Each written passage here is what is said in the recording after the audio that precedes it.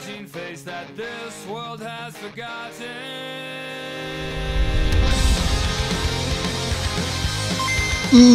What is up, you guys, and of course, welcome to another episode of Who Was Really Better?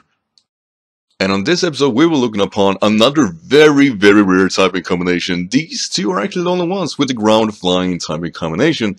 Now, should we know that Gliscor, of course, lesser evolution of Gliscor, is the other one, which could be, of course, compared here, but quite honestly, I don't see the point. These are to be, of course, the ones that are the best in their area, because they're so scarce, and the combination itself, being, of course, as stated, ground and flying, are one of the best typing combination in the whole game. They resist a plethora of moves, have very few weaknesses, and these two stand real tall because they are part of the highest tiers, even till these days actually. They haven't necessarily been matched up, they do different things, but they have a lot of things in common, but their stats kind of are a waiver factor here, and we're going to discuss, of course, who between these two actually are really better. So first and foremost, we're of course going to go over their stats. As you guys will see, they actually have a few things in common, but they peak at different things here. And Landorus does have the more HP, being of course of 89 compared to of course Gliscor's 75. And of course the attack stat, here is where of course the Landorus just triumphs, 145 compared to the 95. That's a 40 leap. That's disgusting. And now, of course, the second leap comes with Gliscor being clearly the more defensive one at 125 compared to, of course, Landorus 90.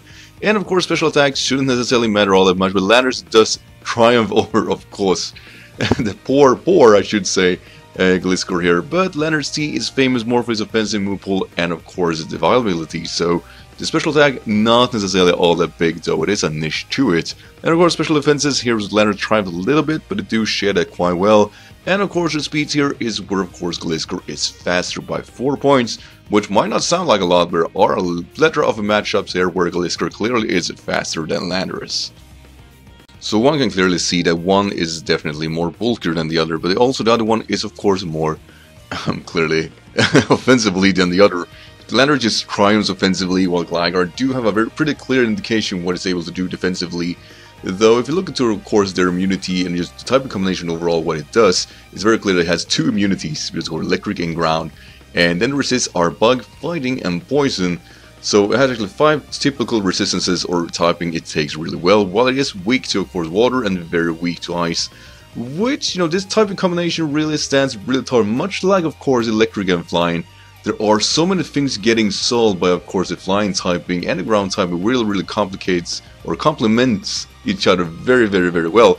Is a reason this typing is so high up in the ladder when it comes to actually just the Pokemon meta overall.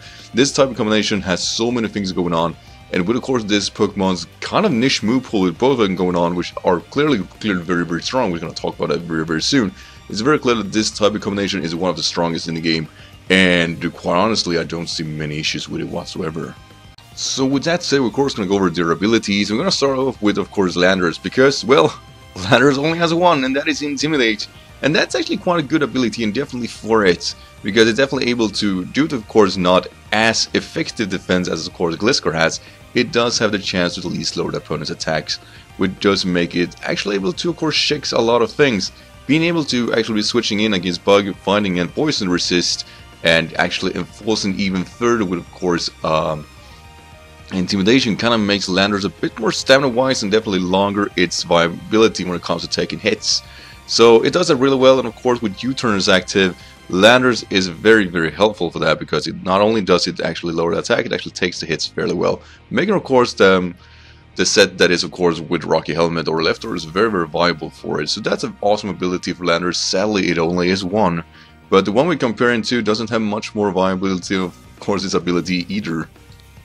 Because Gliscor has 2 abilities that are, well, not as relevant. We have, of course, Sandwheeler, which are really tough to pull off, and there really are very few reasons of actually bringing that, since, of course, it's fairly bulky and doesn't necessarily need it. And, of course, we have Hyper Cutter, which is, of course, you get immunity to any kind of attack decrease on you. So it's a great immunity, but it still is kind of niche. It's not necessarily something you're looking forward to, and consider what Gliscor is used for often. Doesn't necessarily care for, of course, the attack drop that much. But then we have, of course, the Poison Heal, which is probably the stature of Gliscor, and the most thing people remember when seeing Gliscor is, of course, the substitute set with, of course, a Toxic Orb activated. The reason this set is so well and so awesome and so great overall is because Poison Heal recovered roughly 12.5% of your HP, or 1/8 basically, and of course with that you're automatically getting of course a status onto you, which makes you immune to burn, sleep, stuff like that.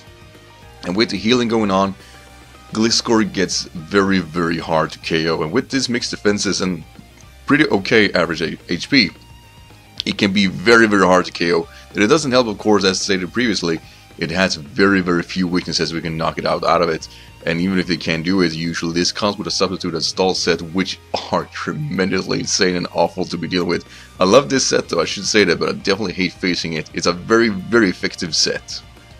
But yeah, it wouldn't be like a fair comparison if we didn't talk about actually what they do share, because they actually do share typically the own kind of defensive set going on. They usually are somewhat offensive in Bond, but definitely are usually used as defensive responses to offensive active Pokemon. One of the most common traits here is of course the ability access to the likes of Stealth Rocks, which is a great trait for any ground type, and being able to of course be in flying too, yeah, nice. And then of course get Earthquake, clearly, and also get U-turn on both of these, which is awesome. I mean, these are some of the more creative moves that they both can get out of a rather tough situation. So they both have access to that, yeah, that's pretty darn cool. And then of course we got the Swole Stance, which is also one of those really, really good things. Swole Stance definitely makes these Pokemon very, very, very viable and actually helping them to hit even harder. But there is pretty much where it all ends. They do have a few niches going on in a shared move pool, but they aren't necessarily that important to it. For example, while of course Landorus gets Superpower, Gliscor gets Guy Uppercut. Clearly it's the weaker move between the two, but at least it gets it. But a few actually strengths that Gliscor has is of course that it gets Acrobatics. The reason that is such a good move for it is because it actually is a proper flying stat, which is actually something Landorus does lack. It does get X ability to fly, and with C moves now active, yeah, that's pretty darn cool, but at least, you know, there are a very clear indication which one can do it more than often or not. And of course, Gliscor has like a quick attack, and if we go over just a rough down between his move pool, it does actually get Steel Wing also, which is a very, very good filler move overall. And then you got of course Stone Edge, which they both get, and Poison Jab. And outside of that, it does have a few niches move with it comes with the previous generations going on, such as of course Aqua Tail, Defog, which is one thing that definitely Landorus does lack, and of course Tailwind. It has also Sky Attack if you want to utilize that, and of course one of those really, really niche things is that Gliscor does get accessibility to the of course Elemental Fangs, being of course Ice Fang, Fire Fang, and of course Thunder Fang. While clearly weak moves, there are still some variety that Landorus does definitely lack, and definitely enforces that maybe Gliscor has what it takes to be compared, of course, against Landorus. Now, with that said, we have to go over, of course, Landorus' edges, but it's very clear that Gliscor definitely can hold its own, much more than the defensive set really has been prominent with. Now, Landorus is necessarily not offensively as impressive as Gliscor outside of its stats alone, and it's very, very clear that it actually enforces this really. It does get Iron Tail, which is one of those really, really good moves, and we also have Stone Edge, which I said since before, and of course Explosion, which is new for it. So it does have a few things going on, and of course it gets access to the likes of Outrage, which is not necessarily all that bad actually. It's definitely one of those really weird moves, but it still can use it really well, and of course it gets Hammer Out when you use a more unspeedy variant, I guess you say, of Landorus. But outside of that, Landorus has a big edge, and that is his special move pool. While it's a very, very rare case to see, it still has a really extreme one at that. It gets the likes of Extra Sensory, Psychic, Sludge Bomb and Sludge Wave, Focus Blast, and of course Earth Power stands out here in Grass Knots. There are a few moves here which definitely enforces it to be a bit niche actually, and actually quite prominent, very, very dangerous at that. But there's pretty much where it all ends for Landorus. Now, I should say this. The offensive set between these two is very clear that Landorus does better. While Gliscor does have a better overarching move pool, Landorus still hurts a lot more. It's basically 40% more damage than what Gliscor can output naturally. And the thing is here, when Gliscor of course goes for a Sword Stance to go for an offensive move pool, it does hurt the opponent, but it's very likely when Landorus goes for a Sword Stance that something dies. It's definitely up there. It's so much stronger than Gliscor. But when it comes to defensive sets, yes, Gligar is triumphing over, of course, Landorus. Well, I could say Landorus, due to Intimidate, is as effective to, of course, take on physical hits. I really have to say that Gliscor does it naturally, doesn't need a switching to pull that off, while Landorus very easily is forced to actually being forced out. Now when it comes to special defensive bulk, they're so close when it comes to what they're able to do. Landorus clearly is the better between taking special defensive hits or special attacks overall, but it's such a small niche between them that I don't see it worth comparing more than say Landorus, due to of course his extra HP is able to take that on better. But Gliscor has a very darn good edge here, and that is actually Roost. It's actually able to recover, which is something that Landorus isn't able to do. And that is a very big bug and something I didn't know that on before. Gliscor is actually able to recover. The defensive set is able to stay on and stay on and stay on. And while they both are able to kind of recover in some fashion, Gliscor is the one that definitely are able to do it and actually speed enough to pull that off. So really with all this said, while Landorus is offensively superb to Gliscor, there are a variety here that's definitely making Gliscor quite excelled in a lot of other things. And in the end of the day, I really have to give the edge to the one that's able to do the most things. And that is Gliscor. And I really believe Gliscor is a super underrated Pokemon overall. Now I know, and I really have to say this really clear, Landorus offensively triumphs over Gliscor any day of the week, and that's not gonna go away. I even understand why Landorus is the most preferred Pokemon here. It's clearly because of its offensive prevalence. 145 base attack is super scary, and together with of course like of Scarf, Landorus is a very hard Pokemon to switch into, so I can definitely see its strengths overall. I love Landorus myself, and it's definitely a super viable Pokemon. But if I have to go more into detail, if you know what it's more able to do, then Gliscor kind of out of nowhere really shines through, mainly because it has a lot of other things going on that Landorus cannot do. While of course Landorus has a special move pool which are super viable for it, it's not necessarily what it's used for. I can definitely see in a league format that Landorus is better, mainly because of that niche special move pool. But if I have to look over of course what his Pokemon is able to do, Gliscor has so many other things going on, it has so many more things it's actually able to do, that I actually feel a bit disgusted actually that the most thing is famous for is the Toxic Stall set, because it's able to do so much more, but with that set it can actually even do more things.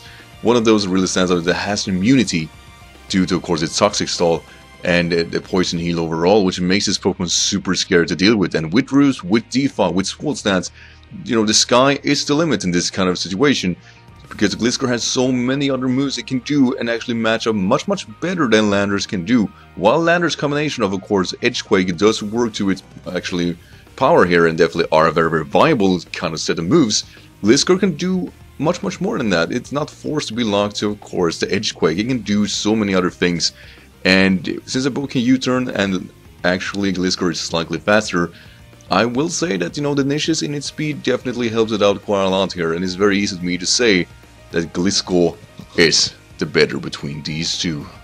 Now, of course, with that said, what do you guys think? Which one do you guys think is the better one? As stated here, I do understand both sides of the argument. I even understand why Landorus in so many regards are better than Gliscor, and that's not gonna go away, but definitely make your case here.